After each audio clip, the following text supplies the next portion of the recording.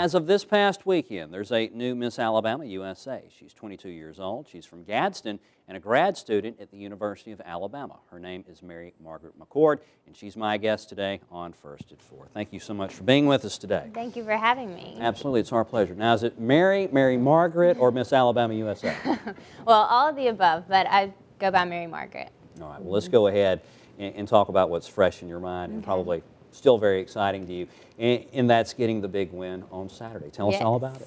Well, it was my third time to actually compete, and the year before I had placed first runner-up. So this year I was really nervous because I wanted to make sure, I moved up one more step, but I really went in very calm, and I was so excited when I won. I didn't think I would get emotional, but I did end up crying. So the pictures turned out okay, though. They weren't too embarrassing. You never think you're going to get emotional. And then those moments happen, and then you're boo-hooing. Right? Right. Super.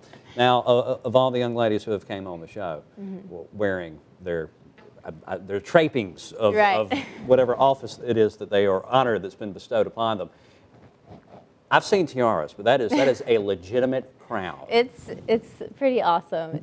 I don't ever want to take it off. It looks heavy. It's a little bit heavy, but it's not bad. You said you don't ever want to take it off. Did you sleep in it the first night? I didn't, but I slept with it by my bed, and when I woke up, I made sure it was still there because I didn't want it to be a dream. So that was the first thing you saw the next day? Yes.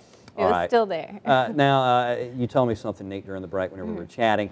You brought something with you that's pretty special, and if you don't mind, I'll hold it up because I bet you know what it says. Well, this was a card I made right before I went to Montgomery to compete, and it's a Bear Bryant quote that says, "If you believe in yourself, have dedication and pride, and never quit, you'll be a winner." And so that was something I really wanted to keep with me throughout the weekend. And also on the back, I taped a fortune that I got out of a fortune cookie just a couple weeks before the pageant that said, "You will be recognized and honored as a community leader." And the first two lucky numbers on the back was 7 and 8, and those were the days that I competed in Miss Alabama. So I thought it brought me good luck, and I guess it did. There you are, and you know what everyone is wanting to know now is, and don't say it, but everybody's really, man, I want to go eat Chinese food where she went and ate Chinese food at. I can't tell, but I guess everyone will have to go everywhere to try and get the luck that I did. Your Facebook's going to blow up like it already has been, or it doesn't every day.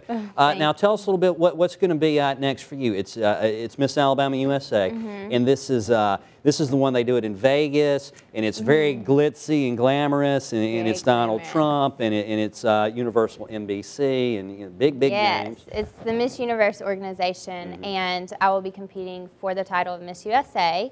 And usually it's held the first week in June in Las Vegas. They never really announced it until the spring, but who knows? It'll probably be there again if I had to guess. Now, are you going to get to meet Donald Trump? Yes, I will. I'm really excited about that, especially being a business student. He's very known for business. Absolutely. He's one of the big dogs in the business world.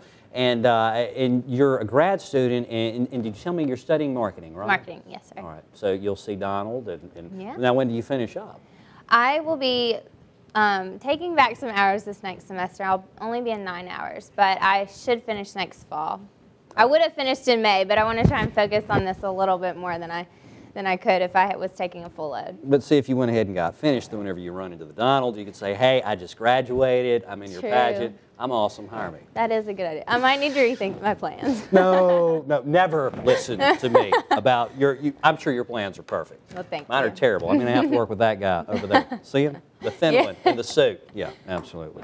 Trust me. All right. Thank you so much for being with us today. Thank you for having me. I appreciate it. And best of luck with everything that you're doing. Thank you.